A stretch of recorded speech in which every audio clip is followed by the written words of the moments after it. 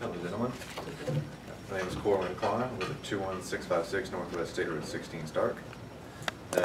Not really a public speaker, but this issue is so important that I need to be here and speak my mind. So, I did not want our land poisoned by phosphate strip mining. And you've heard this a lot through this meeting, and I'm just going to be restating some of the things. Everybody has said all my points already, but I'm bringing it to it from a personal level. I believe anyone who understands the profound environmental damage of strip mining will feel the same.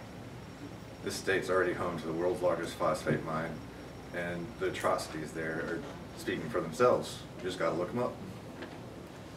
They promise this will help our community, but I ask you to talk with other county commissioners and people that know, that have experienced areas left with failing economies. After the short-term jobs are gone, the land is unusable for agriculture. I urge you to do anything in your power to stop the destructive industry from undermining the longevity of our community. This far north, the potential damage to the aquifer affects far more than our immediate communities. With the Florida's phosphate is a finite resource. The few remaining jobs in the short term do not justify the permanent loss of agriculture and ranching jobs. The negative health effects and the profound environmental damage. Please lend your support to the growing movement to end the phosphate strip mining and protect Florida's health, lands, and wildlife. Thank you.